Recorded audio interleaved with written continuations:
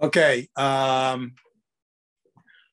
Like to, Jack Creighton, Chairman of the Cohasset Select Board, like to bring to order a newly formed Select Board Committee, the Zoning Bylaw.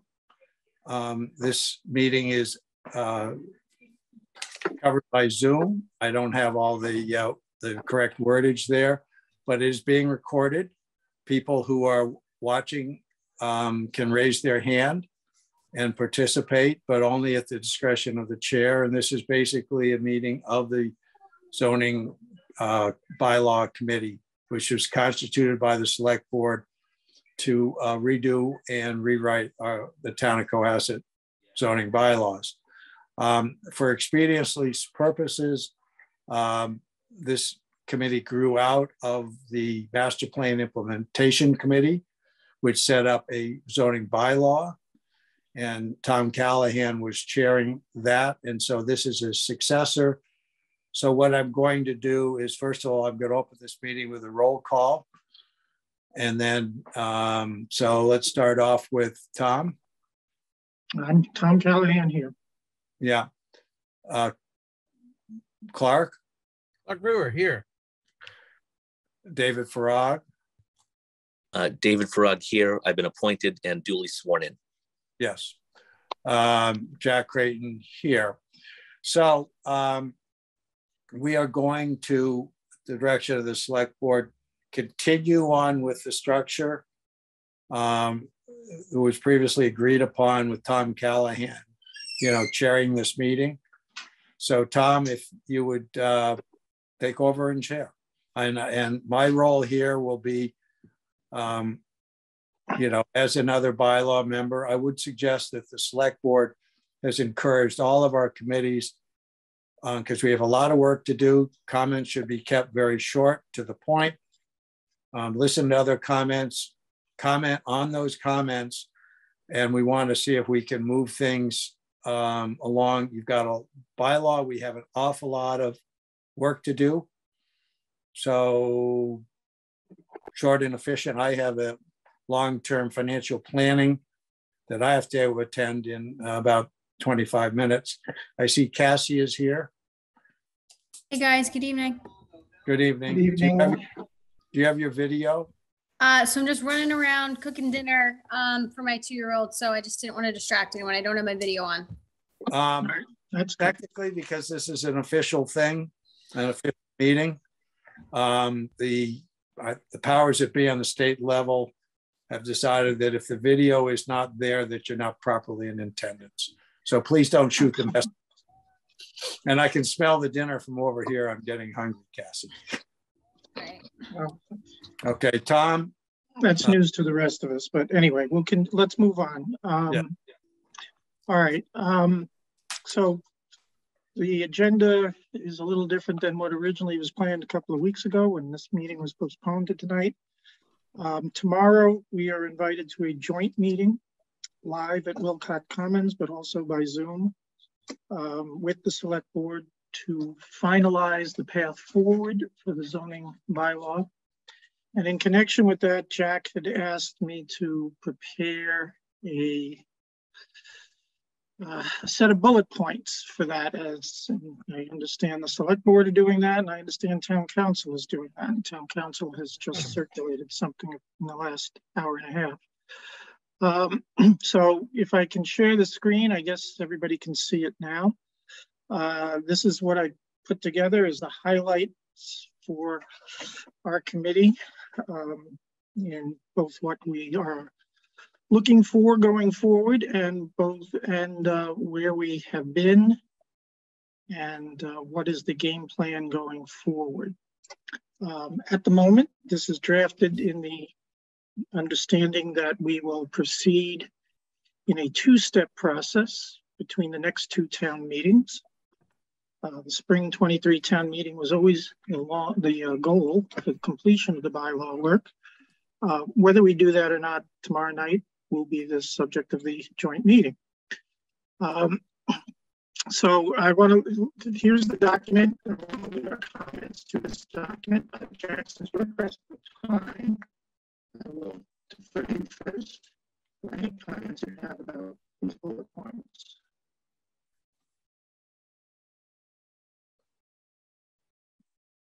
Jack? What? I'm going to, Sorry. because you're pressed for time to go to your select board meeting. I'm going to start with you if you have any comments on. Oh, bullet I'm points. sorry. I'm sorry. The comment that I have is that the select board obviously appointed this because it's important. It's very important. It's a long term. We spent a lot of time deciding who would be on this. So I think you're going to find good select board support. We'd like to see, and by the way, tomorrow night the select board will give you some things of particular interest, but in general, it's that I want all of you to know that this is important. You have support. We have devoted a lot of legal time from town council, and they have some Judge Cutler, who is extraordinarily well respected and probably the reigning expert and zoning expert in the Commonwealth. So we have given you the tools, and what we'd like you to do is very simply look at what is needed for the town, be clear and succinct. If you have discussions, the discussions, and this is, we're doing this to everybody because we have aggressive things to get things, done. Let us know what you think is doable, consensus, and we understand that a lot of this is organizational, which is the zoning code is a little bit disjointed. KP Law will help you with that. Tom's done a lot of work on that. The other members on here, David's done a lot of work. Clark's been on planning for a long period of time. Cassie has done a number of things in this thing. So we have the expertise. So let's work together and get this doable. We would like to have everything ready for the spring town meeting if things were ready for the fall, but I don't think that's practical.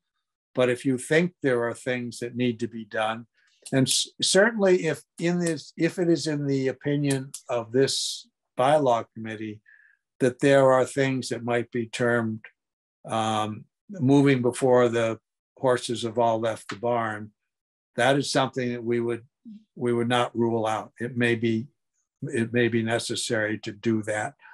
Although personally, I suspect that the horses that are going to leave the barn have already left the barn because they all know what's coming. But in any event, we thank you, by the way, for all the work that you're about to do. So, and we will. Quick question for you: Has the select board weighed in on the timeline that we've proposed? That is for tomorrow. That's for tomorrow. Okay. Yes. And if you think it's too aggressive tonight or whatever. I didn't know if anyone listened to the or Cassandra, I don't know if that got posted, just the feedback from the master planning implementation committee, and I'm more than happy to give an update, but that was just one thing, just the question on the timeline, and is it too aggressive, and going to be ineffective on our end. That and just the communication piece of having the right support and being able to communicate effectively to the greater board, the greater community. Those were just the two big things that I think came to mind as far as feedback. I think Cassandra was there too, but those are the two big ones that came out of the master planning implementation committee. Well, we're certainly aware of that. And one of the reasons why you are no longer constituted as a subcommittee of the master plan implementation is we're signaling that we are asking you to go forward. And if you think that that's too aggressive, but you are not part of the master plan implementation committee, you don't answer to them, you answer directly to the select board. And there's a reason why we did that. You know, somebody once said, Cohasset's very good at researching and discussing things forever. We kind of want to get stuff done. So, but that's a good question, Cassie. Thank you. Yeah, and I just say to Cassie that the Master Plan Implementation Committee might not be aware of it, but that the steps of community engagement and communication are already being put into place and have been discussed. And we can discuss that tonight too, but all right. Anything else, Jack? No, just, right. You know, just this does bring up one thing. We don't have to retill old ground. We don't have to worry about what happened a year and a half ago, because that's in the past. And we're moving forward. And there's been a new structure in the select board, which will tend to be more inclined to get stuff done. And also, you've already seen concrete examples of giving actual concrete support to you. One of the first things I did was assign town council to work with you, provide you with resources, including town council and their specialist, Judge Cutler. So you're gonna, you're gonna have our back. You're gonna have our back. All right. Thank you, Jack. All right. Tom, did we receive anything yet from town council? Yes. We'll, Awesome. I'll explain that in a moment. Clark, I want to keep in a sort of an order here. I don't want to wait. A question for Jack about following up with the E-Code 360 on how quick they can turn things around. With what is E-Code? That's the people that maintain our zoning bylaws that that haven't been updated from the online version, Clark, right? Yes, the online version. Yeah, it takes them a very long time to update. Like it took years for them to put it together in the first place. Jack, you said that we'll make a phone call and we'll get commitment from them to move things along on a time frame. That is something that maybe we could still follow up on. Thank you, Clark. I could answer that I talked to town council about that problem in the past, as well as with Jack, and it is a problem. I mean, the last change to Article 11 of the bylaw with land clearing and land alteration just came on E360, and it was passed months ago. We will be able to have a Word version of the bylaw as it is amended, and it's going to be done in if it's done in two steps. That can be the official version. I mean, E360 is just a vendor who puts it in a certain format and puts it online, but there's nothing that would stop us from putting an interim, a Word version based on the actual votes at town meeting. And I'm going to recommend that we do that, because especially if we do it in two steps, there's going to be interim where some of the bylaw has been changed and other parts of it haven't been changed. So I think we can get around that, but again, it's the contract is with the town. The select board is in charge of that contract, and I agree that we should get a commitment from them and give them the heads up that this is coming. And they should. Well, it's very simple. It's this committee has those things. Just make a note of it, and we will send it to that. But that's what you guys are doing. That's why we gave you your own committee and aren't reporting. So that's a good point, and that should be, Mr. Chair, that should be on your bullet list of things to do. Yeah, but from the past work of the working group where we ever discussed this, the contract is not within the working groups and nor this committee's purview. So when we get to that point, there's just going to have to be support and push from the town manager, the town procurement director, and the select board to get them to do what they can do. But we can do an interim. Let us know. Yeah, no, but in the meantime, we'll have interim versions up. And I shouldn't have said Word format. It'll be in PDF format so that nobody can mess with a Word document. All right, Cassie, in terms of seniority of the carryover from the working group, I'll go with you next. If you have any comments about these bullet points. I do not. I'll be glad to understand the thinking behind all of this. Clark? No, I think it's a pretty good outline. I will say that with KP Law's proposal and with this timeline, that I still think that the missing piece is taking the recommendations from the master plan and converting them into kind of actionable or more specific goals that apply to would apply to the zoning bylaw, and getting those kind of reviewed, updated, and build a consensus on those with the stakeholders before we go to the public. I mean, I could see like top 10 zoning goals or 15 top zoning goals that are actionable and specific, so that we're writing a zoning bylaw changes with those goals as a foundation. I mean, they're kind of articulated in the master plan, but. No, I understand that. What I would suggest is this, on the assumption that the first public forum will still be on for the 15th. One of the slides and one of the points you want to make, since that first forum is intended to be sort of a mile-high overview, is a slide, why are we doing this? And, we discussed this in the planning board, and we discussed this one-on-one, that there are various philosophical underpinnings of this, reorganization, housekeeping versus, as well as certain substantive changes. So if you want to take it on, if you don't mind, pulling out from the master plan what you think should be included in that, we can discuss incorporating that into the public forum. And again, we'll get the green light for the forum tomorrow night or not. So. All right. Again, I think maybe the top 10 or 15 zoning goals that we can circulate and build consensus. Well, all right. You can see that. I understand, though, that the rewrite of the bylaw is every goal and objective, and of course, some are more important than others. But it is. I mean, in terms of prioritizing them, it was Jack and the select board that first suggested doing this in two parts. I think in the working group, we envisioned 2, maybe 3 steps, but when you get into the actual nitty-gritty of it, it's hard to split things up because some changes in one part begets changes in another part, but blah, blah, blah.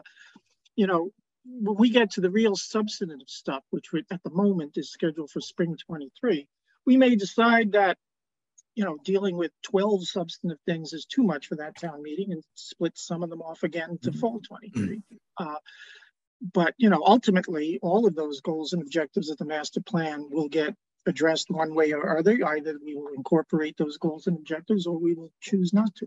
And then, of course, the citizenry at town meeting could choose to incorporate them or not. So if you want to pull that together, though, Clark, I'd appreciate your help in doing that. So, I might say that's a very positive. Make a list of the things and then go down the list and say yay, nay, or think about it. We're really trying to help all the boards that have similar things to help you narrow it down and get to the basic things. So get that list, Clark. That's a good thing for you to do. And then you as a committee would want to look at that list and say, hey, this makes sense. This doesn't make sense. And then it will ultimately be drafted in the legal statutes. Okay. All right. Thank you. David, first formal welcome to this committee. Thank you for being willing to step up and serve.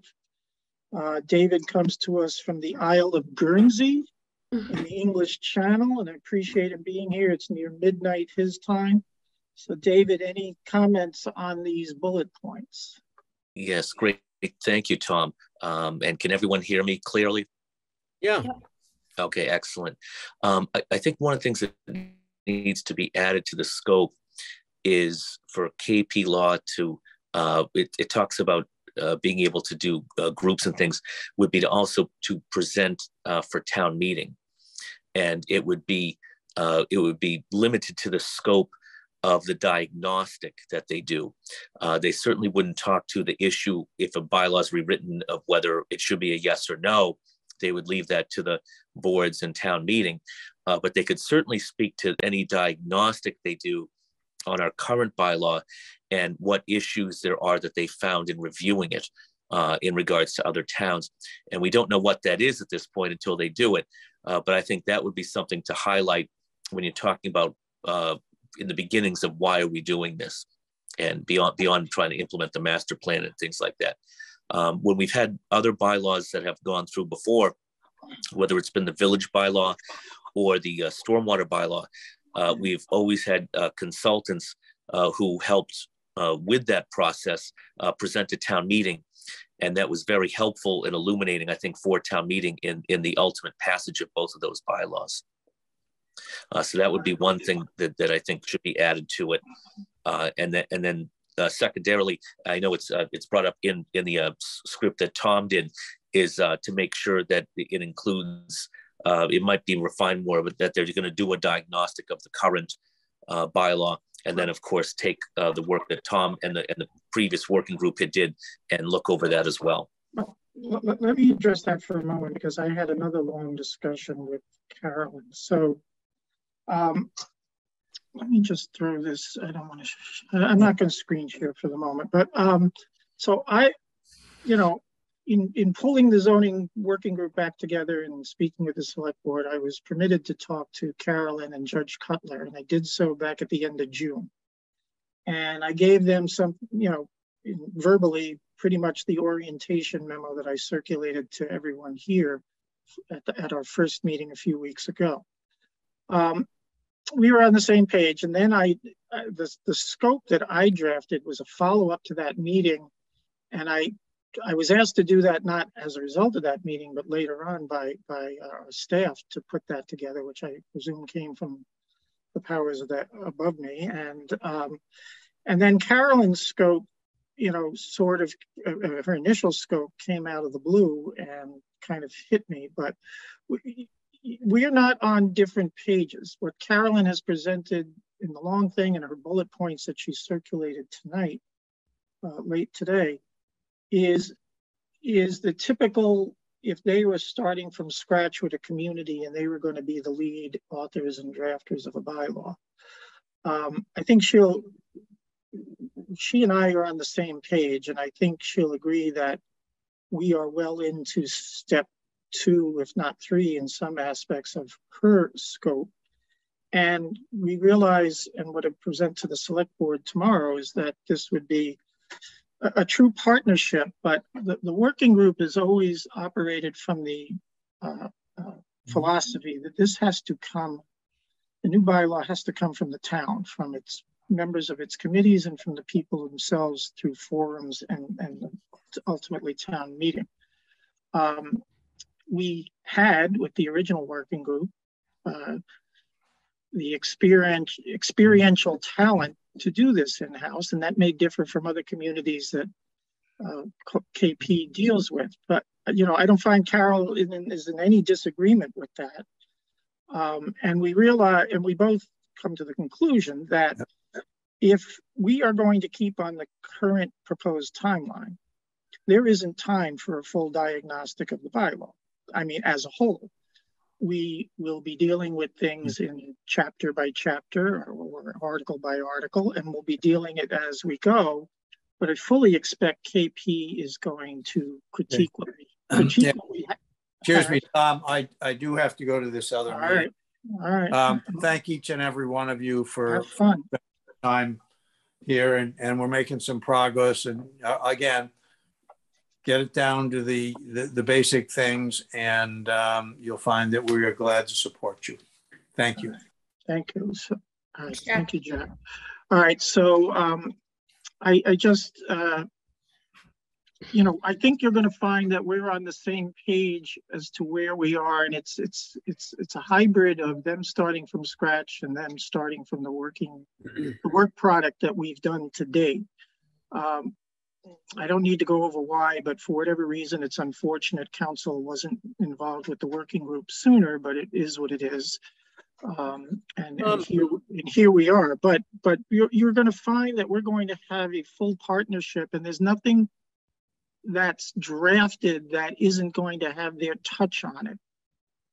The point of them explaining legalities of what we change and what we're doing, I think, is a good one. And I fully expect them to not only participate in the public forums, they can't be to all of our meetings like tonight because they have commitments to other communities, and both Carolyn and Judge Cutler were otherwise engaged tonight.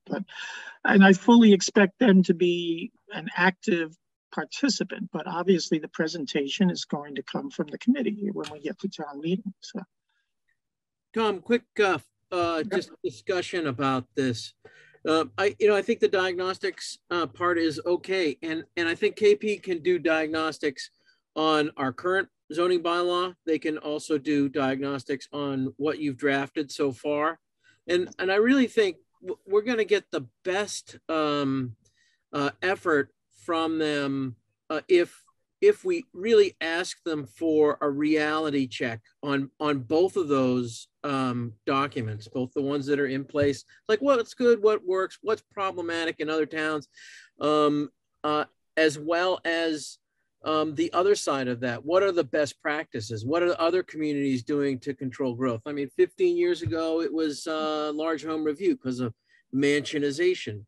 Okay, that was the current cutting edge tool. So I think they can provide us with those level of detail on what you've drafted as well as on our current bylaw. Correct, and that's fully expected as we move through time. Yeah, no, and that's fully how we anticipate this going forward, except it's not, perhaps if we had engaged them 6 months ago, then they could go over the whole bylaw and give us a diagnostic of the whole thing in one fell swoop. But all of the things they are proposing is just going to be happening in the steps as we go through section by section of the bylaw. And I am not only anticipating but expecting, and I've made this clear to her, that more towns and what other towns are doing, and there's no pride here that we can't borrow from other towns. We usually do. So I fully expect they're going to be as engaged as you think they're going to be engaged. I can assure you of that. I was on the MAPC regional planning group for a decade, and really what's amazing is all of the towns that are similar to Cohasset in the region are working on the same problems, and some of them are a little bit ahead of us and we're a little bit ahead than others. But there's no sense reinventing the wheel. If the wheel's already been roughly rounded out, then we can use what other people are doing. So I think the best practices tie-in for KP Law is terrific, and that can happen anytime in the process. No, and one of the objectives of the working group has always been places where Cohasset is an outlier from other communities, that maybe we not become an outlier anymore and get in line with best practices. And, there is where opinion from town council is going to be immensely helpful, because they know what's going on in the case law. For those of you who don't know, Judge Cutler was a judge of the land court who deals with zoning issues as their regular part of their work. So she's much more attuned into what's going on in day to day with the case law and everything. So I think it's going to be a great partnership, and it's a shame they weren't brought in earlier, but so be it. Here we are. We all look up all of her decisions and read them ahead of time. You know what? I don't know. I don't know if you can do the land court. You can probably search decisions, but I don't know if you can search it by judge. You can Google her and you'll find her biography, and usually with judges you sometimes find, particularly you find complaints. Well, it pops up on the title of each case. Yeah. I mean, if you Google her, you'll probably come across some of her decisions that she's authored. And I will tell you, the one thing is that just by sheer chance, when we settled on the new organizational format of bringing the articles from our current 22 down, consolidated into 9 or 10, we settled, based on Woody's research, we settled on Concord, and it's the organizational model of the Concord bylaw. Well, apparently, I think Judge Cutler is from Concord, so she was very flattered that we were we were following Concord's model in that respect. But I think, you know, tomorrow night, the objective tomorrow is for the select board to settle on that scope. That is why, and until that was done, KP was not submitting anything. So that's why we don't have any of their comments on the draft Article 1 of the bylaw, but I would expect to have that by the next meeting because I understand it's already a work in progress. But did you think that their fee was fair? I'm sorry, say that again. Did you think that their fee was fair based on the amount of hours? I don't know if you did that. Yeah, I think I should just be, I should just be sharing it, and I've saved the town gazillions of dollars. But no, it is what it is for town council. I think it's fine. But I think that's why it's important, right? If you weigh in on what it no, I don't have a problem with their fee at all. Well, one of the things that, you know, and the other thing about the, you know, by the way, the other thing about the bullet points under ZBC requests, because, you know, I talked with some of our former working group people, and it's, you know, make sure you put in what the ZBC needs and wants, and if other third-party resources need a commitment to providing them, you know, that's important. That, you know, we solicited a consultant to perhaps do the public outreach. We didn't get anything good, so, you know, we're doing it in-house. But if we need things in the future beyond KP, like engineering resources or a build-out scenario, I just want to make sure the select board is ready and willing to commit those resources as we need them going along. Tom, as you know, I mean, I work with a lot of consultants. I hire engineers for specific things, just like we do on the planning board to review projects. So, you know, I think we just want to make sure that whatever we ask KP Law to do, that it's you know, it's defined and specific, not like a general, what do we do?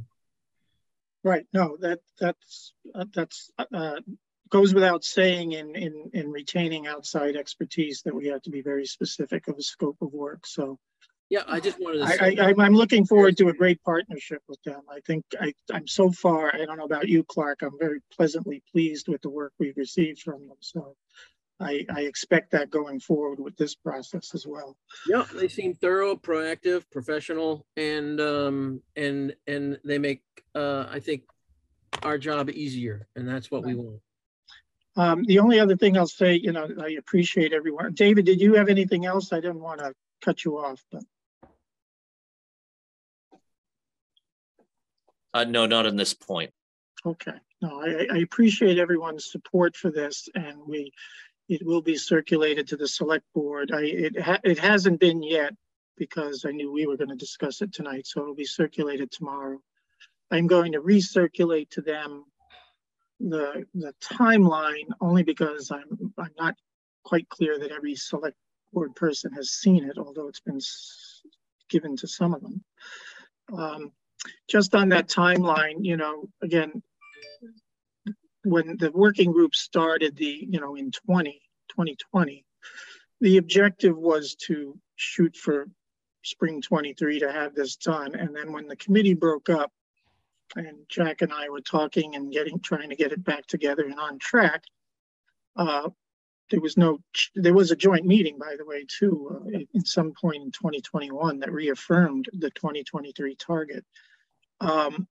Jack and I didn't, you know, there was no suggestion to change that timeline. And then Jack at first suggested breaking it up into two pieces. And, you know, I said that's not easy because change begets change elsewhere. But I think there's a logical way of doing it that I propose. But I will tell you that there's one select person that's thrown out the idea of doing it all at once. You know, town meeting in 1955 apparently did it all. Sorry, you said thrown out as an idea? Thrown out the idea that we do the bylaw all at once.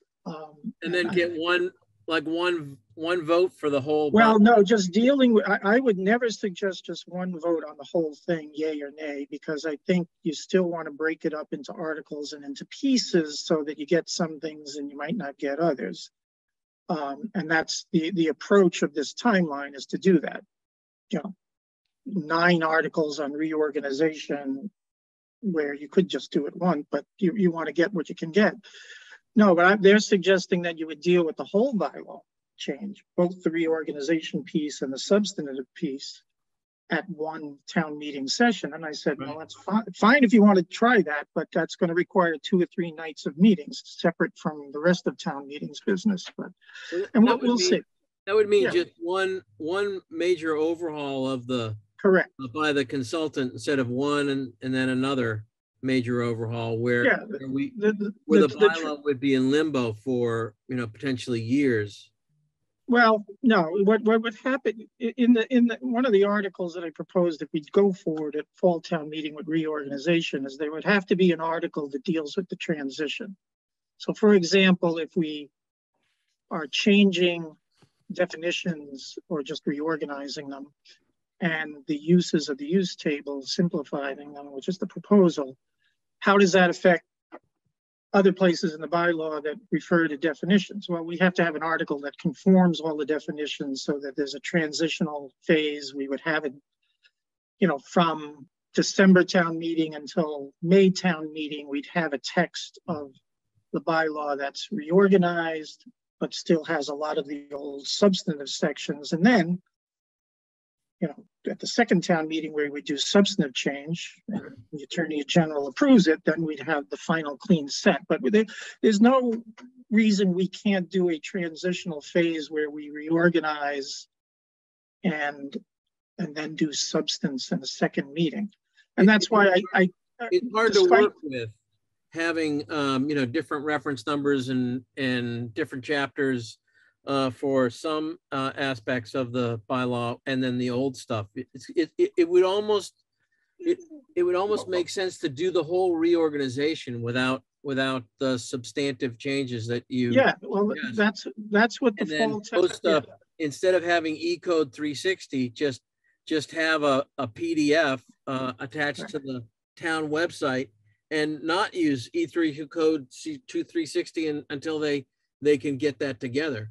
Right, that could be, and the reorganization, by the way, for consolidating we have 22 articles, but 2 no longer apply. We really have 20 articles. To consolidate 20 articles into 9, we would just be moving pieces. And so existing parts of the bylaw would still exist. They would just be renumbered, but they wouldn't be changed. They'd just be moved. And that's why, despite the aggressive timeline and that we have to have fall town meeting articles ready by September, late September, it is really just moving pieces around. I mean, yes, I'm also proposing that you deal with articles 1, 2, 3, and 4, and then leave 5, 6, 7, 8, and 9 for the spring, but it can be done.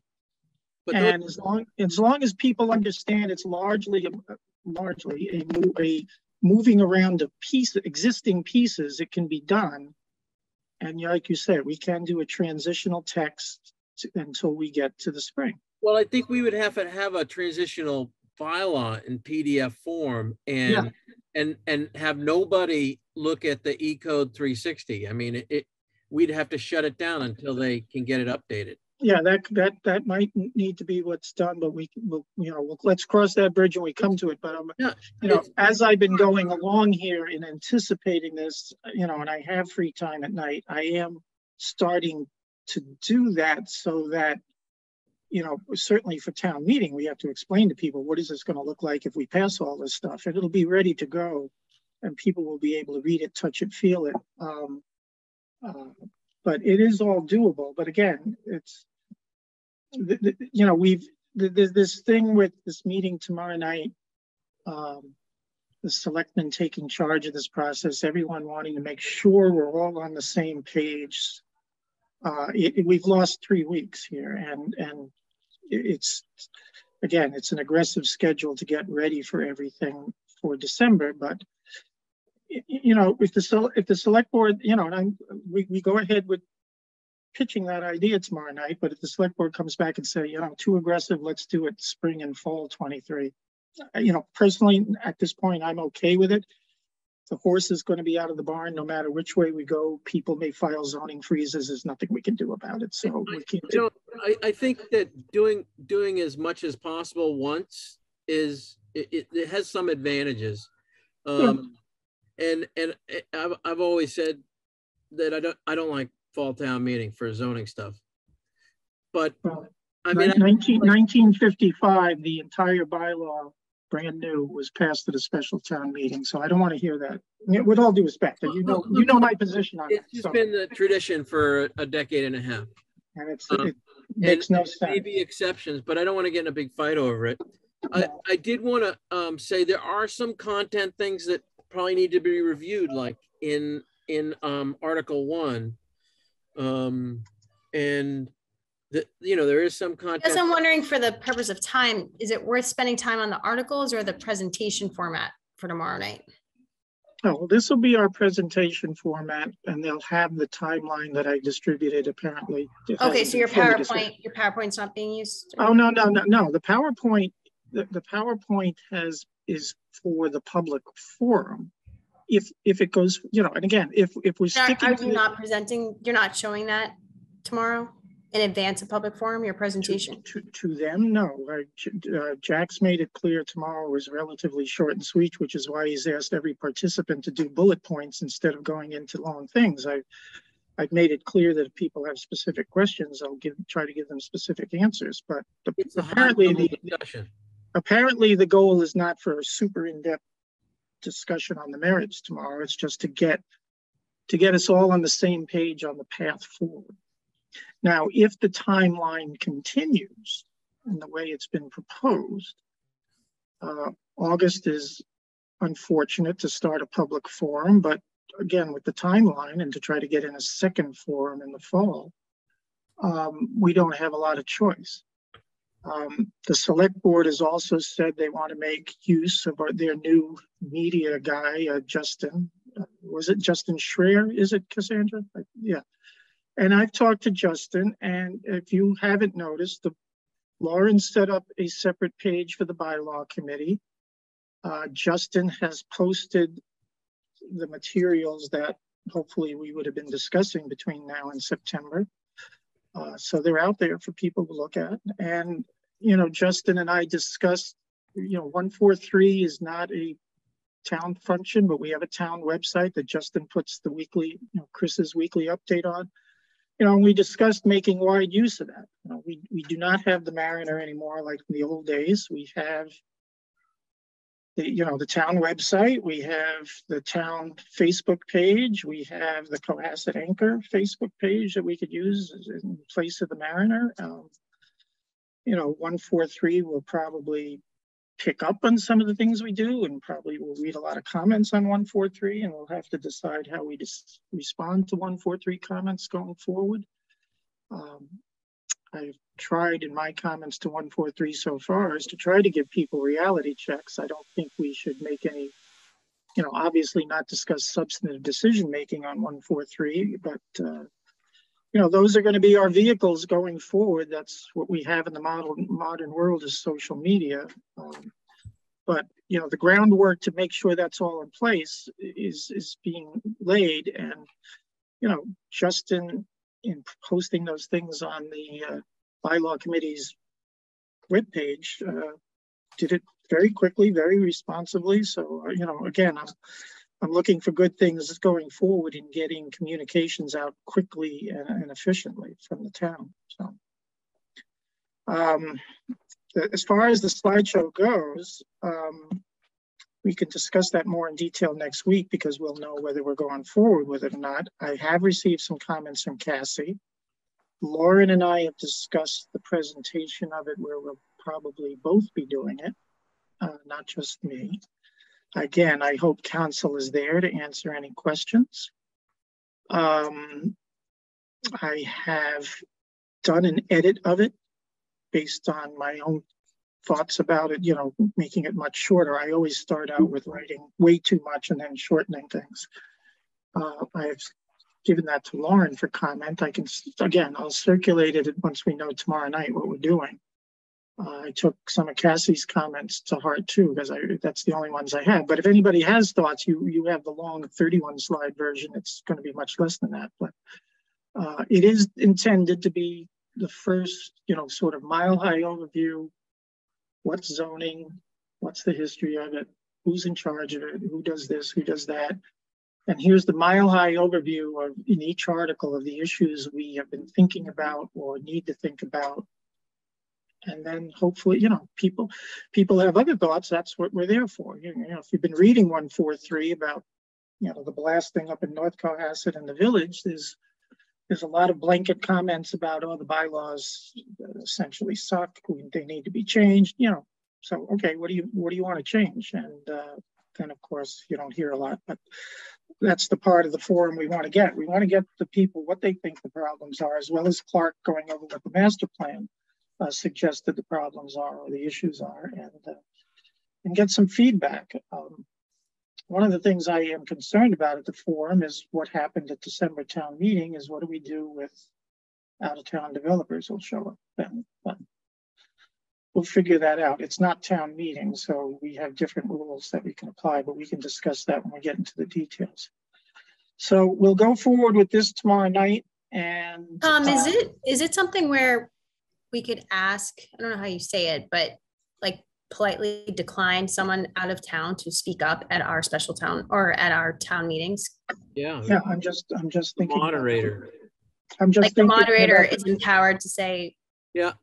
Yeah, no, we could talk to the moderator ahead of the meeting and say, look, we don't think this is appropriate.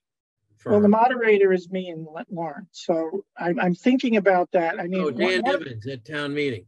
Oh, a town meeting. Yeah, town meeting's a different animal altogether. And, you know, one of the things that a town meeting didn't do was discuss who people are, what their interests might have been. And at a forum, I can certainly ask that question. Wasn't that what Cassie was asking, or was she asking about our upcoming zone? I was asking about town meeting, like where it really matters. Yeah. Okay. Yeah, I town meeting, we need to lay the groundwork with the moderator. And, you know, the rules are of town meeting, though, that allowing out-of-town people to speak, who would include our town council, is at the discretion of town meeting. So if town meeting wants to hear from somebody, you know, particularly as happened in December, someone who was a property owner in town but no longer a resident of the town, that's at the discretion of town meeting, and we deal with it. You know, we're going to hear from people who are going to oppose any change to the bylaw from our own citizens.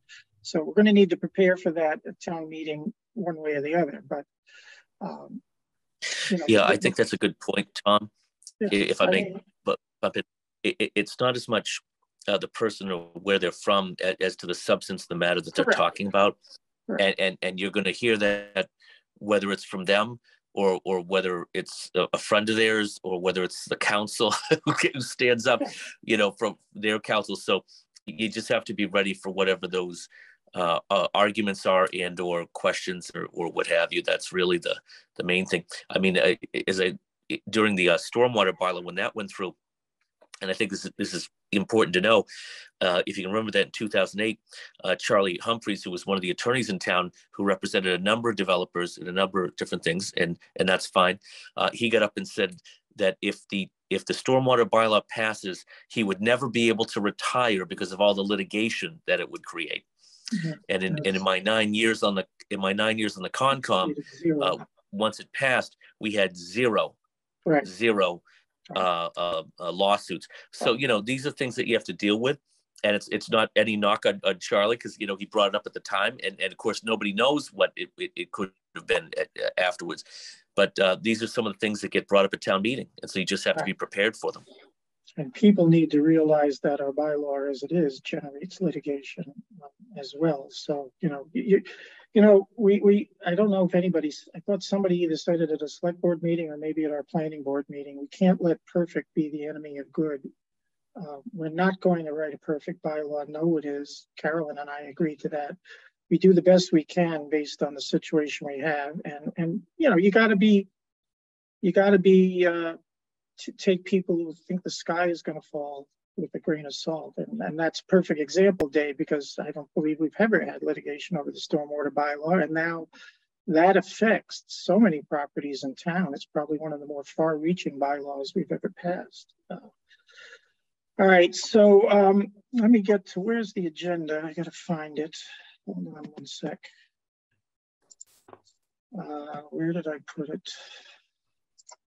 I'll stop the screen sharing. How do I do that? Stop share. Where did I put the agenda? Hold on a sec. What else are we going to just talk about? I'm sorry, my bad that I didn't print it out today. All right. Just so I understand, for the master planning implementation, like we spent a good amount of time providing an update on what our group is working on. Is that something where we should just not even spend the time anymore in that committee talking about an update from us?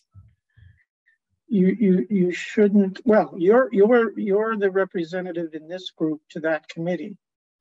Yeah, but I think Cassandra, we spent I think 45 well, minutes. let's look. We kind of had some of this discussion a little bit with the planning board. The whole point of setting up the working group and now this committee is because none of the other committees who would normally have jurisdiction, mainly the planning board and the zoning board, have the bandwidth to deal with this in their regular meetings. So we are the point persons to deal with the substance of changing the bylaw. I made it clear to the select board, my board last week, and Clark's now a member as well. And I have been giving regular updates to the planning board, and I expect to continue to give regular updates, but also recognizing that the planning board has a formal review process under state law. And, so the planning board certainly is going to have a role. It's up to you as to what you want to report to the master plan implementation committee. And if they have some particular concerns, they're just like any other committee or member of the public that can express those concerns and have us think about certain issues or a way to handle a certain issue. But by the select board taking charge of this committee, the master plan committee is out in any kind of supervisory role, if that helps you. But I would, if I were you, I'd keep reporting to them what we're up to, because the more people who know, the better. And if they have some concerns or comments, you should bring them back to us. Yeah, that's my whole point. I feel like I just shared the feedback, and it almost was like you no longer report to that group. Not saying that you said it doesn't matter, but it felt like it didn't really matter. Well, I still consider you, although I'm not sure it was incorporated into the select board's new appointments, but I still consider you to be the master plan implementations committee's representative on this committee. So I think you should report it. Yeah, who can't I see? Clark. Clark. All right, what's up? Excuse me. Yeah, no. In relation to what Cassie's talking about, I still think there's a bottom up, top down kind of approach to problem solving on the evolution of the zoning bylaws, which what I'll call this. So I think the Master Plan Implementation Committee, Zoning Board of Appeals, Planning Board, Board of Selectmen, Advisory are really all stakeholders in what we're trying to do. So we want to be able to get buy-in from everyone, but we also want to be able to. The Master Plan Implementation Committee are now the experts in what has come out of the master plan, and you're perfectly suited to inform what we're doing here on the zoning bylaw committee. Yeah, absolutely. But I still think there's a top down, up, kind of back and forth. That's helpful. Yeah, and over the next. Yeah, that's over and an unfortunate thing. An unfortunate thing is going forward, we don't have a member from the zoning board on this committee anymore. And Cassandra, since Morris, he volunteered, didn't he? Well, he isn't appointed yet. I don't know where that stands right at the moment, but Cassandra at minimum, and McMorris is not a member of the zoning board anymore. I don't believe. Oh, he's not on? I didn't know that. No, but I think that's why. McMorris is a part of the zoning board of appeals. Oh, he is? Oh, okay. Yes. Okay. Well, if he gets on, great. If not, Cassandra, you're their director and leader of that. So I'll hope that you'll report back and get some feedback from the zoning board from time to time. I expect the zoning board to be very involved when we discuss the existing Article 8 about nonconformities. That would be the new Article 7. I frankly would prefer to sub it out to them and let them take the first crack at any suggestions of change. Change has been drafted and suggested to them, but I'd like to see that they become the point person, again, working in partnership with these other committees that have specific expertise in a certain area. I see that Mr. Sarchuk has joined us. Wayne, are you going to show your pretty face? There you are. What can we do for you, Mr. Sarchuk? No, I'm just trying to. Wayne. I'm curious. Okay. Okay. Well, I can anticipate your curiosity as we go forward. So, we were before you got on. We're in preparation for a joint meeting with the select board tomorrow night. That's going to be both live and by Zoom. I think it's the first test case of our hybrid meeting plan. And that the purpose of that meeting is to just get everybody on the same page and set the direction for the bylaw rewrite going forward. So we're not really doing anything substantive beyond our preparation as a committee for that. We've been asked to do some bullet points on what we think are the highlights. So. Going back to the agenda, we took off everything else out. Again, until tomorrow night, we won't know if we're going forward with the first public forum, so we'll discuss the slideshow at our next meeting, which is next Monday. We will discuss now, originally in the plan, both Article 1 would already have been dealt with, and Article 2, which is the reorganization of the definitions, would be dealt with. So I'll put both of those on the agenda next week to see if how far we get. But I'd like everybody, again, if we're keeping to the same schedule and timeline, I'd like everybody to be prepared to look at the drafts of the new Article 1 and the new Article 2. I thought we were going to talk about it tonight. So I mean, I've reviewed. Well, yeah, I did, but I see it's been removed from the agenda, and I don't have town council's comments yet. So yeah. I'd rather that we just put it off. But again, the messing with the schedule over the last 3 weeks has just made it more difficult for us. But But to be honest, I was looking forward to reviewing with KP Law's comments. Yeah, yeah, which I anticipate. So. As far as the comments from this committee, I think going forward, it would probably be best that if anybody has any comments in writing, well, if anybody has comments, let's put them in writing. And if you circulate them before the meeting, please just do so. You circulate to all, but nobody responds. That doesn't create an open meeting law problem. And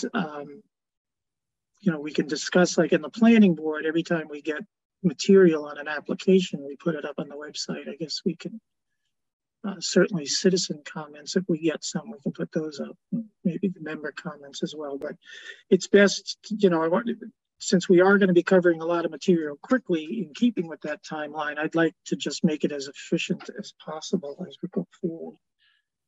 All right. We don't have any other topics anticipated. So tomorrow is at 7 o'clock, not at 6:30. If you can't be live, you can get on Zoom. I assume under the Board of Selectmen on the town webpage is where you'll find the agenda and the Zoom link. David, don't feel obligated. Enjoy your vacation, but if you can join us, you can join us. We have some minutes David, you weren't here, but for the four of us who were at the first meeting on the 6th, I don't know if everybody's seen those. I circulated them the next day. I'd like to, just to get it out of the way, entertain a motion to approve the minutes of July 6th. Someone? Clark or Cal? All right, I'll make the motion to approve the minutes of July 6th. Clark has seconded. Take a alphabet. All right, the planning board, we have order. We do alphabetical roll call. So Clark. Well, we could always just do all those in favor. Yeah, say all right. Yeah, all right. It'll be obvious whether. Yeah, all right. All in favor. Aye.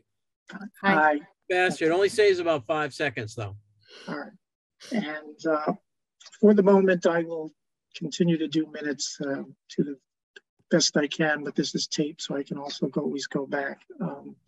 So we'll see you all tomorrow night. And we will present those bullet points and we'll see what happens. And then we'll have our direction for going forward. If they choose not to do the 2 steps, we'll retool our schedule so that it isn't so intense. And, you know, we'll have, there are, you know, when we get to substantive things, there's a lot of things that the bylaw, the working group had done a lot of research on things. I think there are some cases that are coming in front of the various town boards that are going to give us some real world examples on some issues. Great. You know, but we also, where we need to identify some outside help that isn't legal, you know, engineering or build out scenario kind of help, I'd like to try to identify those early on so that, you know, we are ready for your. I could definitely see doing a draft of the zoning map for discussion purposes ahead of changing zoning. So we Right, can well, really yeah, I can. we That's just an example. What you're talking we can about. blow up the map, and right now, so you know, for the new Article 3, the current proposal is not to change the boundaries of the districts. It's in the commercial ones is to rename them, consolidate the commercial districts on 3A, consolidate the polyglot that we have for zoning down in the harbor into the waterfront business district. You know, that's about it. But, you know, in terms of wild boundary changes. Of outside consultants. Yeah, no, but in terms of wild boundary changes, there's nothing proposed. So.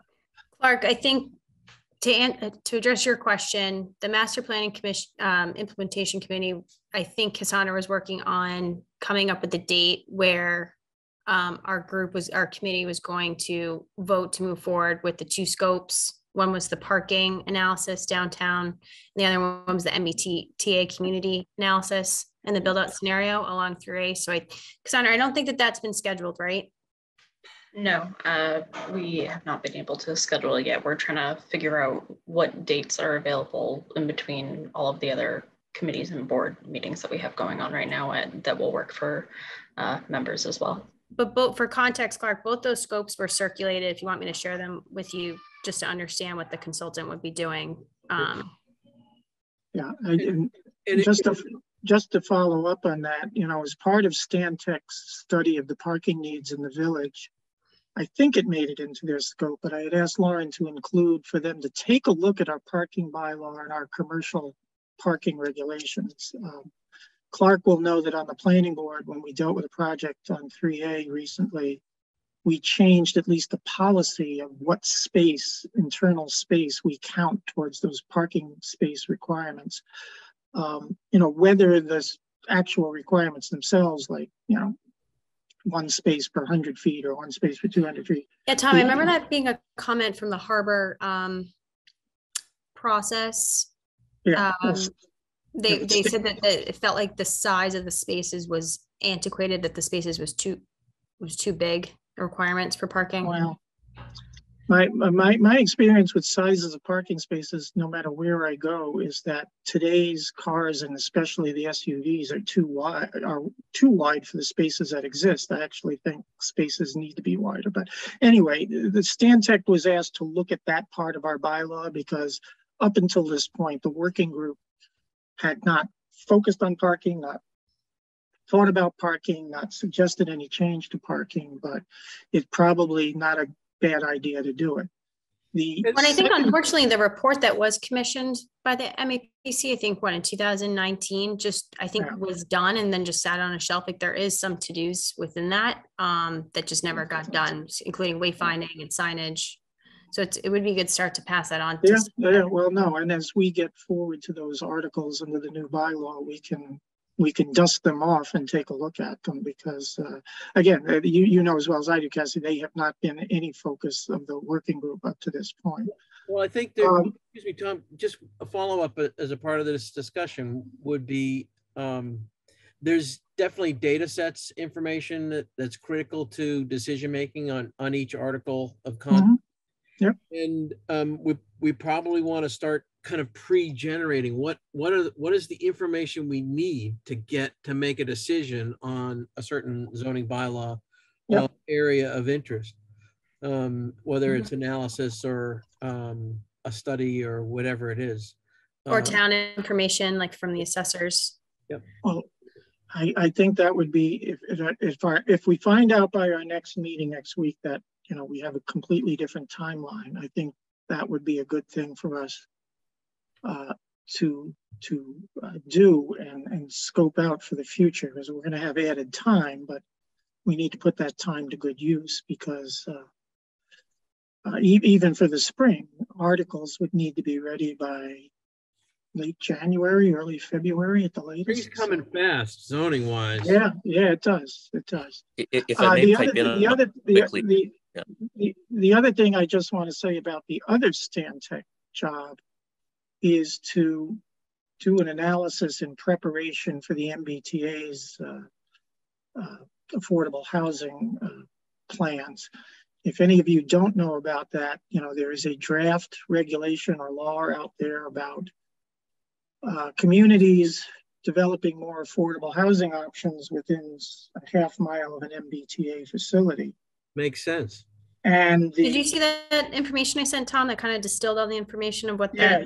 No, it's very helpful. We'll discuss that as we go forward. I don't want to step on Stantec's toes and discuss that too soon, but you know, right now the draft regs would call for Cohasset to have 750 units, which is over a third of our current housing stock. So there's a lot of work, and the town has made comments about that. There's a lot of work that needs to be done, but nevertheless, there's land that we're going to have to scope out that's available for that. In terms of the zoning districts, in anticipation of that, you know, as I said, 3A commercial districts, there's no reason of having a technology business and the highway business. You know, we could consolidate those into a single commercial district, but to deal with the anticipated housing needs, do we set off a multifamily housing only district, or do we set off an overlay district? The right, new I saw that in your draft. Yeah, the new legislation will allow us to make use of an overlay district, but the new legislation simply requires that we have zoning in place to allow for it to happen. Right. Hey, so Dave had a question, I think. Yeah, and my only thought about that is that overlay makes more sense for us in the long term. But all right, Dave, I'm sorry. Thanks. What I was going to say is I know Stantec was doing that for the master plan implementation committee, but that when it does come to the bylaw presentation, whatever the modifications look like, is that it really needs to be visual and not just the legalese and words, because when you have good point, the bylaw come and you say, here's your 20 pages of bylaw, anybody, all they look at that and they say, this is just government gobbledygook. That's all that it is. And when we've had it before, again, even with the village one, you know, they did the visual on this is what when the village bylaw went in, this is what you could have in there based upon the village bylaw visually. That's what you can have. Now, you can't do that with every nuance of a zoning bylaw. I understand that. But even just a couple of the highlights of this is what you're changing if you're doing some things different on 3A or in other places, having the visual that goes along with it and the build out analysis and things like that. I think that's very important to bring people up to date. And I know there's going to be other meetings and public hearings and stuff, but a lot of people wait till town meeting to show up there to see that they're not going to necessarily be at it. In fact, probably 90% of the people will be at town meeting and not at a public hearing. So it's very crucial to have that in the presentation. It is, and it just reminds us that we have to have the capability. And I don't know, you know, Cassandra, I don't know if you know where we stand with town engineer. Did we replace him yet? No, I don't. There has not been a replacement, and I don't know if there is a plan to replace that specific position. Okay, well, that just tells you, you know, we have to generate these illustrations, and so we will need to make sure we have the capability of doing that. And again, if someone who does illustrations and drawings for a living, who's on the committee, is capable of doing them, they can certainly volunteer. I'm looking at Clark as I say that. That's a great idea, and I will also designed a dozen buildings in Cohasset, and none have been built. But you know, sometimes, like Dave says, the visualization of an idea like what was done in the village, helps people understand the concepts and see, get on board with the concepts of zoning.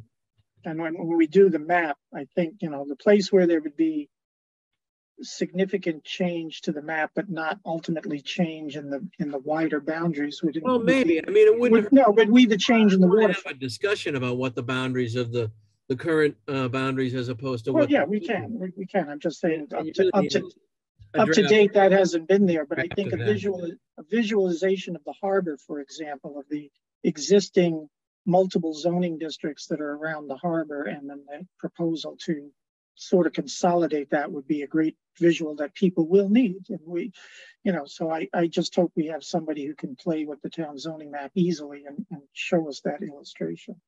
I'm sure we'll develop the talent somehow for that. So, all right, Wayne, you're opening your mouth. Are you talking? Yeah, I'd love to ask or make a couple of comments if I could. Yeah, good. The first is, I think there's an obligation on the part of the town, but I don't know who in the town is going to take that obligation, and that is to provide the parking that we're talking about now. There's been different plans done by Cavanero. There's plans about going up behind the old highway department garage. But there are also things, and I brought one up with Lauren, and I talked about Highland Court. That sort of, you know, Highland Avenue starts at the police station and goes right on down to Beach Street. And there's space along there that I think the town owns, that I think the town should look seriously at putting in 10 or 15 spaces there that will, you know, sort of help that part of the town that's more office use and not retail. Secondly, there's other things that we can do. Unfortunately, we weren't smart enough to keep the land that we owned that ended up being land that the MBTA took, so that our town parking lot is half MBTA property. So anything we want to do there in terms of a structure up above, we're going to have to get permission and probably have to pay something for it. But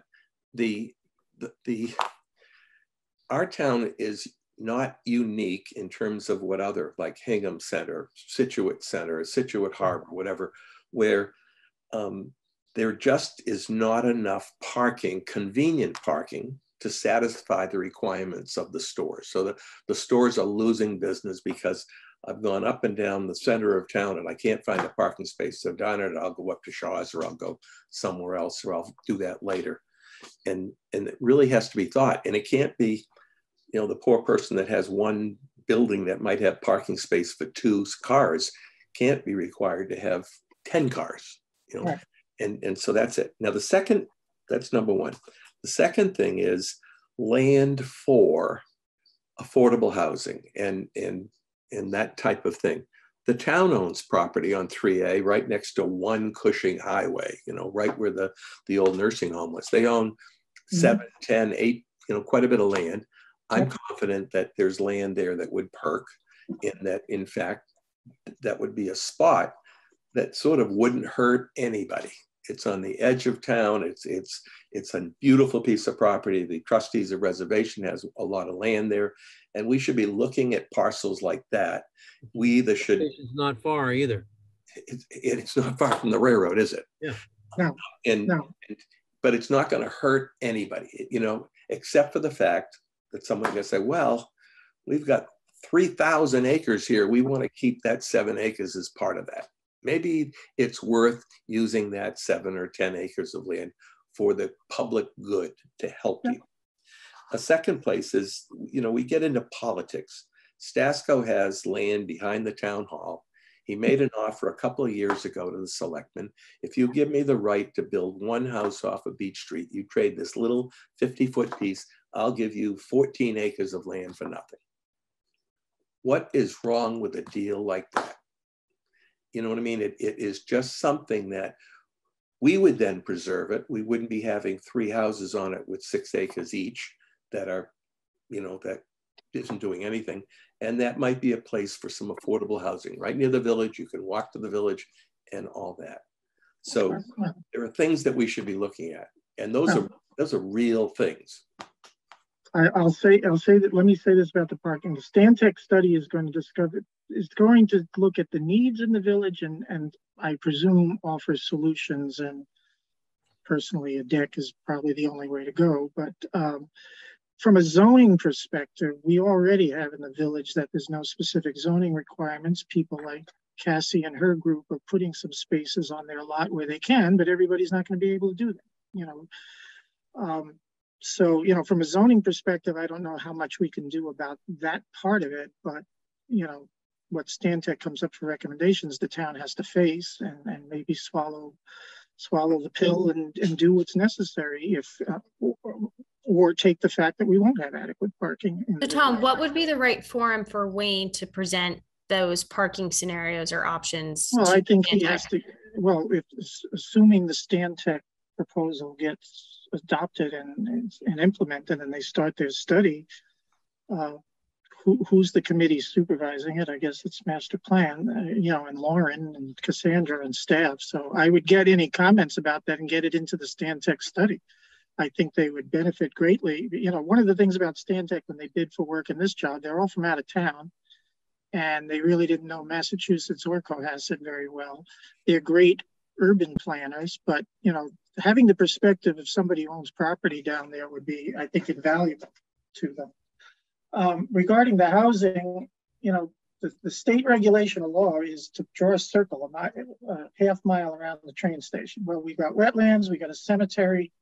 I think we all accept the fact that we're going to have this oblong parcel, you know, and they have to identify properties. They have to be of a certain size. I think they have to be 5 acres or better. Blah, blah, blah, you know, so it's no doubt that these properties from the town line in Hingham, as far up as we need to go, like up, maybe up toward Avalon, are going to be looked at and studied, and Stantec's going to identify for them. I think we could do that ourselves, but so I think logically, if we're going to be compelled to do this housing, and, you know, I don't want to think we're just acting because we're being compelled. It is one of the objectives of the working group to develop affordable housing options in the town. That's going to be a logical spot. There's going to be some other logical spots that exist off 3A that are either privately owned now. I mean, you know, personally, I think there's a spot that we're seeing the second permit on it in 2 years. I don't know if they're going to be feasible projects. The first one wasn't. I think that would be a great spot to put housing, but that's a different story. You know, the zoning isn't there to put it there today. So I get it.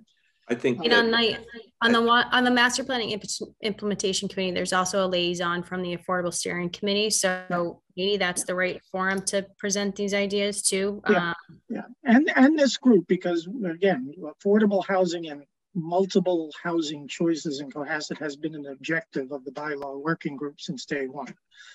The question is, when we get to the 3A and those particular processes, like you're saying, do we zone it for just residential and just encourage that, or we zone it as an overlay where, you know, for mixed use? Because remembering we have a very small commercial tax base. A commercial tax base is very fiscally beneficial to us because it doesn't generate, mainly because it doesn't generate school children.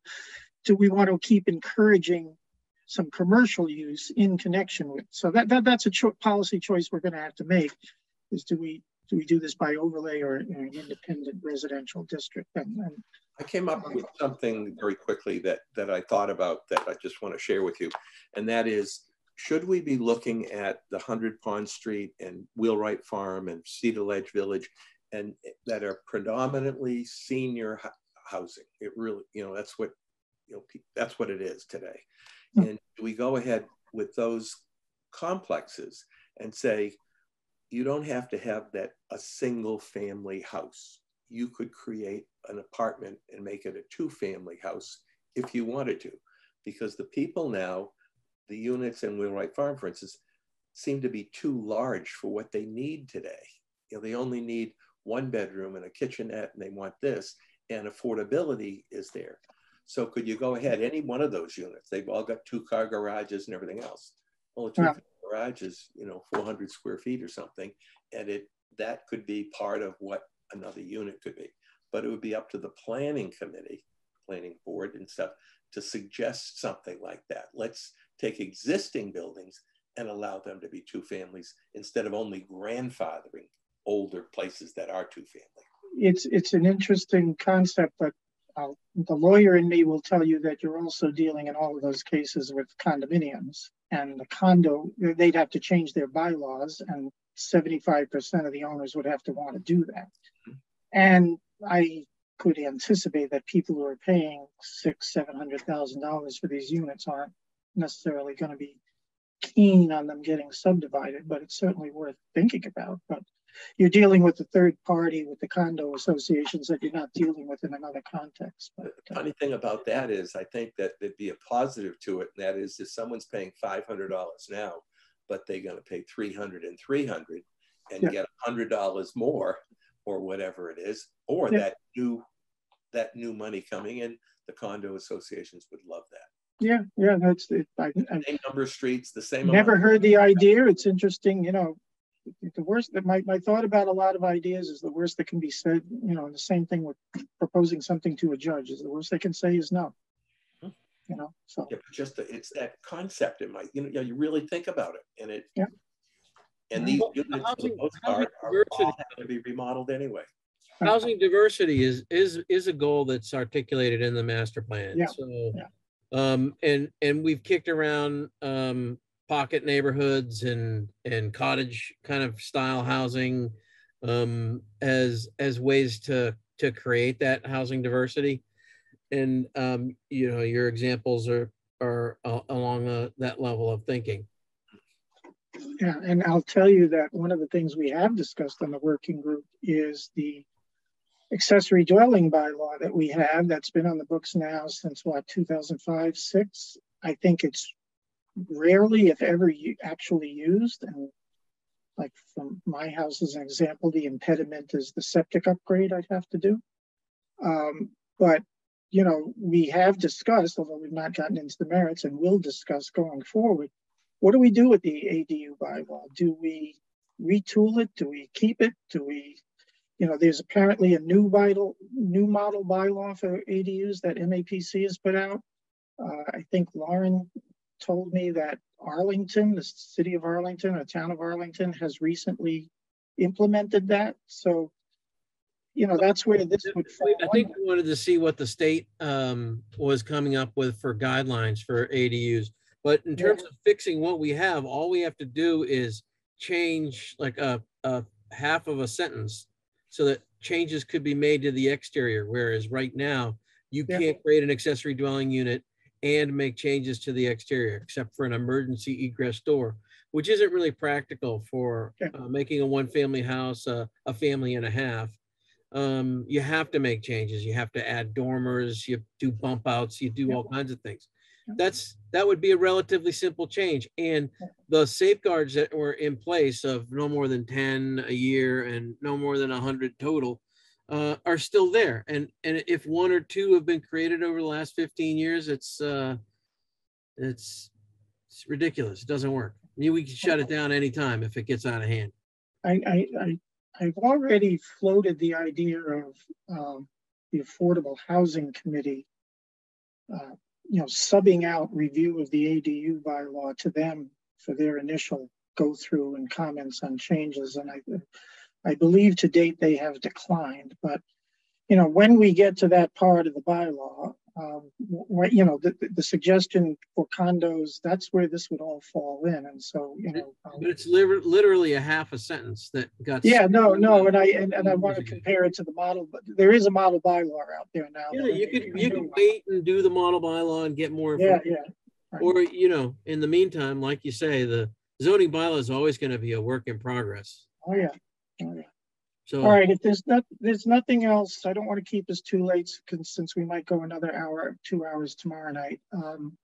So I will, without any, Dwayne, thank you. And I look forward to your input as we go through this process. But watch tomorrow night, because that's at least going to give us some direction on the timeline we're working with. So, all right, motion to adjourn, please. Art, thank you. Second, anyone? Aye.